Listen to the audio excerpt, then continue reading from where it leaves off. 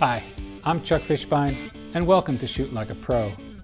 Although it's often said rules are made to be broken, I found it wise to first learn the rules before I throw them aside.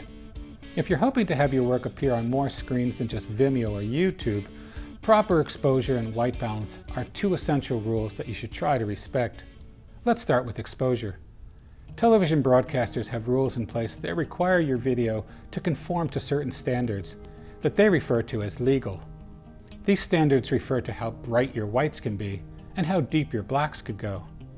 Because of all the possible variations in video, such as your subject matter, camera settings, and the way your monitor is set up, these standards are in place to ensure that the quality of the video you've just created looks and sounds the same on your viewer's monitor as it does on yours.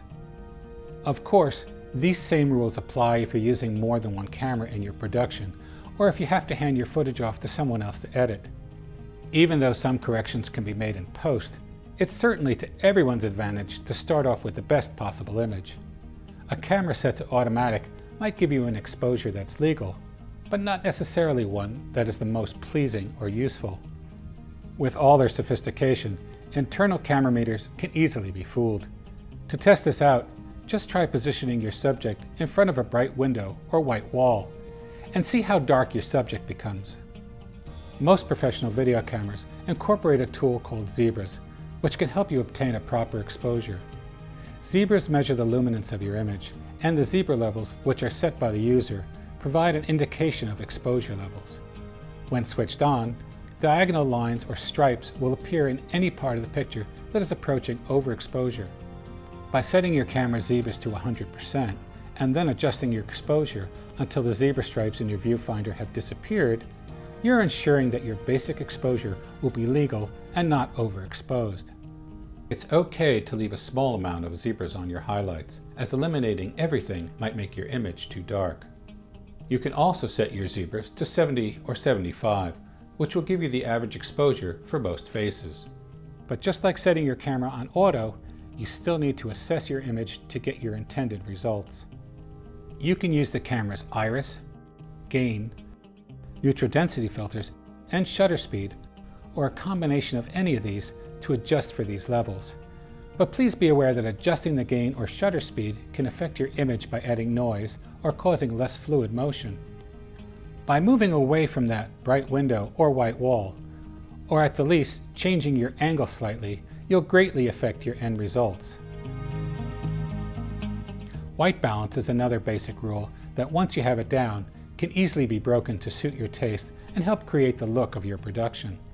White balance is mainly based on the Kelvin color temperature scale, which runs from 1000 to 10,000 degrees Kelvin, with the warmest temperature being candlelight at around 1900 Kelvin, and the coolest temperature being an open blue sky or partly cloudy sky at the other extreme. The most common Kelvin settings for your white balance are usually based around 3200 K for indoor lighting and 5600 K for outdoors.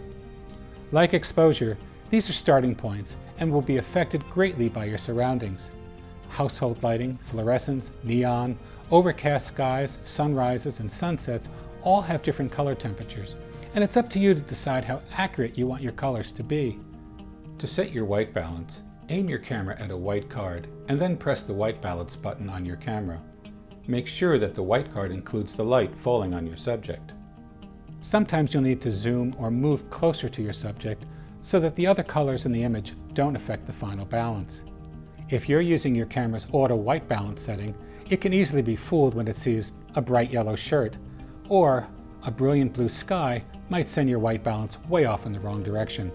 So in these cases, you'll want to set your white balance manually. Now, this effect can work to your advantage by using warm cards to set a manual white balance instead of a normal white card. These specially tinted cards make it easy to fool the camera into creating a slightly warmer or cooler image. They can even help take the green hue out of cheap fluorescent lighting.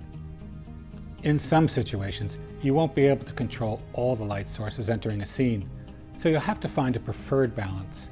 Bright windows, street lamps, or any combination of color temperatures will affect your final image, so choosing one neutral balance for your main subject and letting the other sources go where they will might well be the best answer.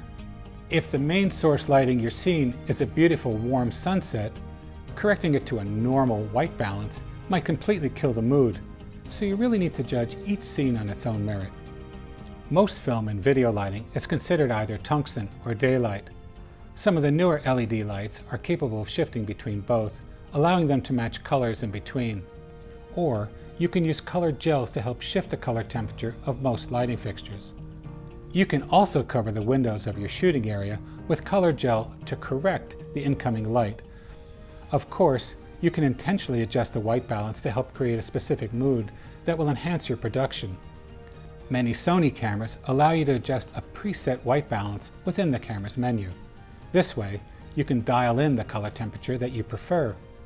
The warmth or coolness of a scene will help express the emotion you're trying to convey in any given image. Creating a cool bluish environment can elicit an air of intrigue or suspense, or imagine a tender love scene bathed in a glow of warm golden light. Become aware of this as you watch your favorite film and television programs. You have an entire university of filmmaking techniques right there in your living room. If you have any additional questions or comments, please contact me at the address on the screen and I'll do my best to answer them. Until next time, I'm Chuck Fishbein. Keep shooting.